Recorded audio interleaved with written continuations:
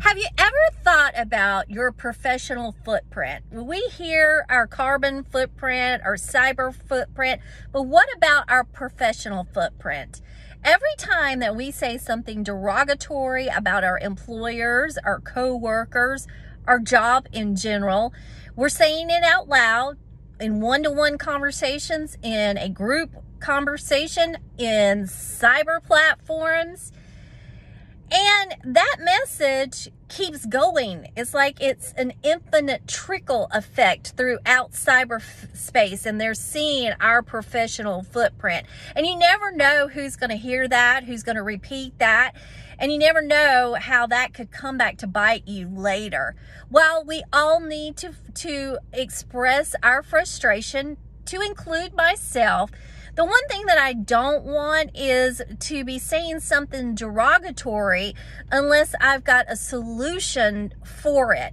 And sometimes we're just in situations that we've outgrown, that they don't show us respect, or whatever the case may be.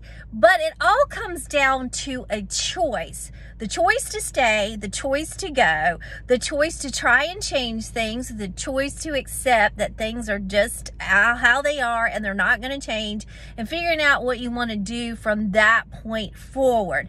But while we can stay in the negative, and we can speak in the negative, and we can write in the negative, and we can post in the negative content, and that will get momentum, because people love to chime in and tell you their story, and then it builds and it builds and it builds. But what are we accomplishing? We're just accomplishing a platform to vent in the negative content, but we are not coming up with solutions to help us get through that. And that's where I think that we're missing the mark. And let's face it, employers now are... One, they are searching for new employees because we still have a labor shortage, but they're being very picky about who they're hiring too. And everything that we post out in Cyberland, they can find. And think about that. They don't want to get somebody that has been continuously to bash every single employer and manager that they've worked under. At some point, they start seeing a pattern, and it's not necessarily on the flip side of the employer, it's with that person. So think about that. If you're going, think about your professional footprint and are you going to be proud that if everybody reads this in 5 years from now, is that going to be a true reflection of who you are? And it's what you're going through now, is it really going to matter in 5 years that it would make you want to post it to everybody? And trust me when I say this, I've done it too. I fell in that trap of saying something because I was frustrated and I put it out there, and then I wanted to retract it, and you can't.